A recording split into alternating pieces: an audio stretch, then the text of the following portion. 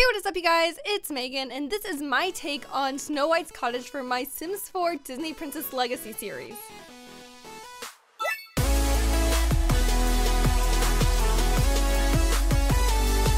Hello and welcome to old subscribers and maybe new subscribers. I am starting a new series on my channel called the Disney Princess Legacy series, and I figured since we have to start with Snow White, it's in the rules, why not build Snow White's cottage? I'm not a professional builder, you guys.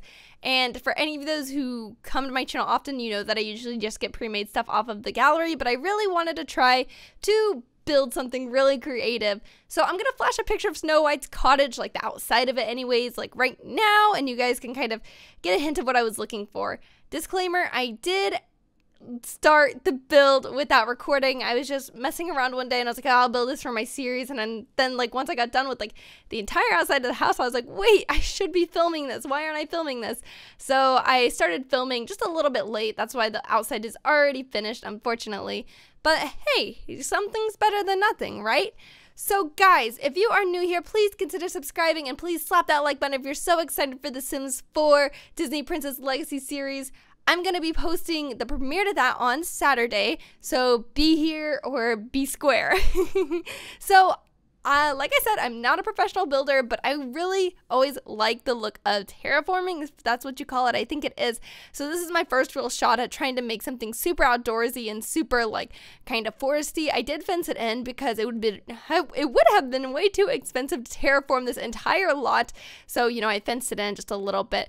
Moving on to the inside of the house, I wasn't really sure how I wanted to divide up the rooms. I did just do a basic shell to get the outside of the building the way that I wanted it to look. And I figured this whole look that I'm going to be going for is just a little bit old.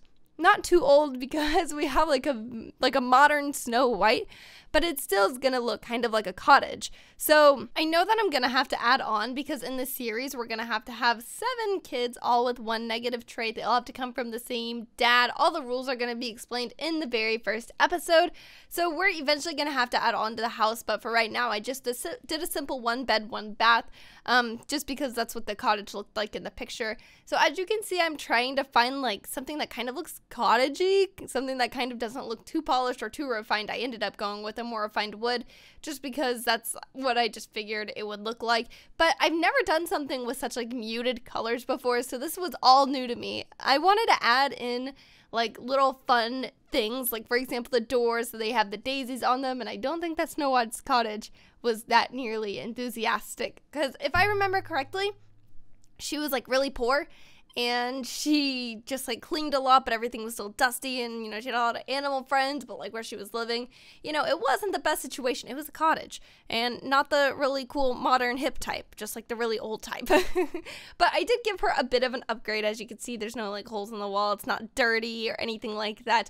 I did want to make sure that the items that I was purchasing didn't really affect the skills or anything like that, because all the skill building items, those are what we're going to be buying later whenever we have no money, because that's part of the challenge. But all the decorative stuff I wanted to buy out front. But I did add a lot of decorations, and I know that that can also put the Sims in a good mood, but I figured, hey, why not? I'm already doing a really hard challenge, the 100 baby challenge, as you guys know, so I figured that if I'm going to do this challenge, I might as well have a really nice house or express my building skills and share it all with you guys, because I know recently I've been getting a lot of requests for speed builds, and if this is something that you guys are interested in, like more often, please let me know. Like, I love building. This took me like maybe 3 hours in total to get done, and I didn't mind it. It was really fun to just sit back and build and, you know, do something just kind of relaxing and then be able to do a voiceover after that only lasts like 10 minutes.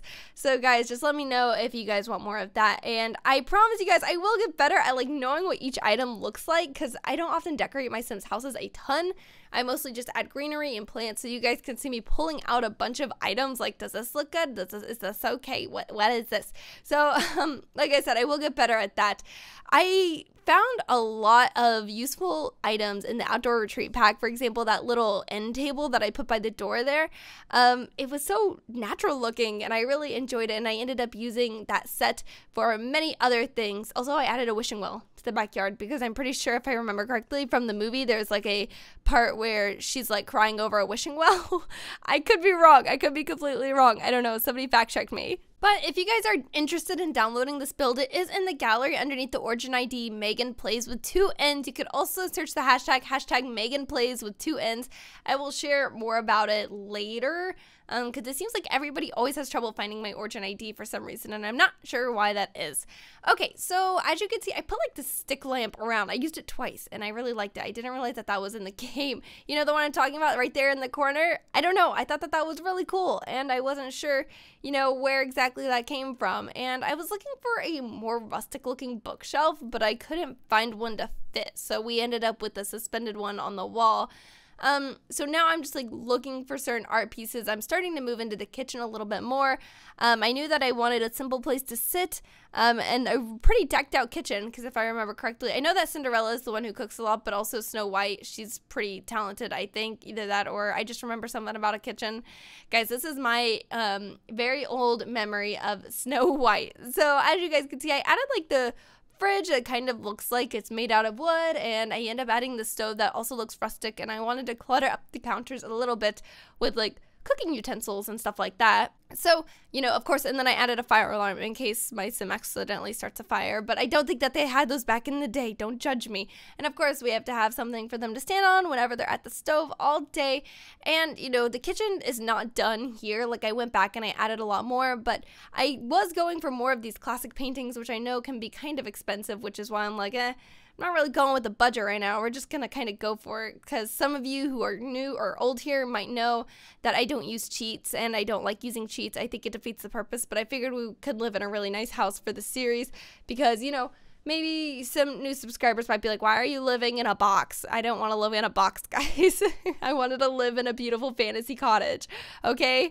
So now we're just adding some decorations to the shelves. We have yet to do the bedroom or the bathroom. The bathroom took me like 3 seconds, though. What was tricky was finding rugs, guys. I struggled with rugs the entire build, and I think that you guys can see that because I keep on going back and changing rugs and moving things and being like, what colors does this rug have? I don't know. I still don't think that I found exactly what I was looking for the rugs, but I think that what we found will do. And of course, I was just adding more shelving, and you guys, I really do like the way that the kitchen turned out, and I hope that you guys enjoy it too. Now, onto the bedroom. Obviously, it's a very, I guess the bathroom. What am I doing? Hello, this is a voiceover. I'm lost. Bathroom. So for the bathroom, I wanted to add in the same wooden featured like sink that went along with the set of the tables that I was using earlier, and this is how I could make them fit. I will probably go back and change the type of shower that we have just to make everything match a little bit more. I made the wallpaper in this room like kind of old. This is the city living wallpaper of like used apartment. I figured that went really well with like a cottage because I mean it's dirty, it's old, it's been there for a while, and I thought it was perfect. On to the bedroom. Guys, this is the first time I've really ever used curtains in a build.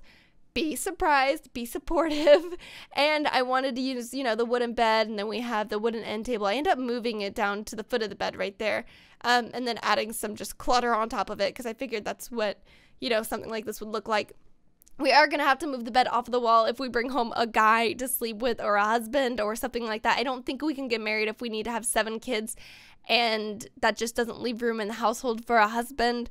But, you know, that's fine. I'll figure it out. So you guys can see I am putting on some final finishing touches to all of the areas. Just looking around, look, a little garden hose out front, you know, pots and pans, knives and forks, all that jazz in the kitchen. But guys, I think that this turned out like actually pretty good. It's nice and cluttered, but not in too much of a cluttered way. Like my son will be able to move around. I did end up adding the fireplace because I do have the fireplace sticking out from the roof, and I figured we should try to be consistent, right? So I really do like the addition to the fireplace, though hopefully it does not catch the house on fire because that would be tragic, absolutely tragic. And of course I wanted to add like a coat rack and more pots and pans, just everything, guys. I went a little overboard, but like I said, I hope that you guys enjoyed this build, and now we're going to be moving in to some like screenshots and movements of panning and stuff like that, just so that you guys can get a better idea of the house itself. Now, like I said, this house is going to be uploaded to origin or the community, you guys can find it by easily hashtagging #Meganplays with 2 N's or looking up my origin ID, which is also Meganplays with 2 N's. If you get lost, you can always tweet me. I will respond with my origin ID. My Twitter is Meganplays, MEGANPLAYS. I highly recommend you guys follow me because during the whole process of making this video, I uploaded screenshots and little video clips from it, like teasing it. So if you guys want first looks at everything that I upload, please consider following me on Twitter. And yeah, that's where all the juicy information is. So here's just a simple walkthrough of the house. We are about to move on to screenshots. But guys, I'm so proud of myself. I think that this looks really good. So don't crush my dreams in the comments, okay?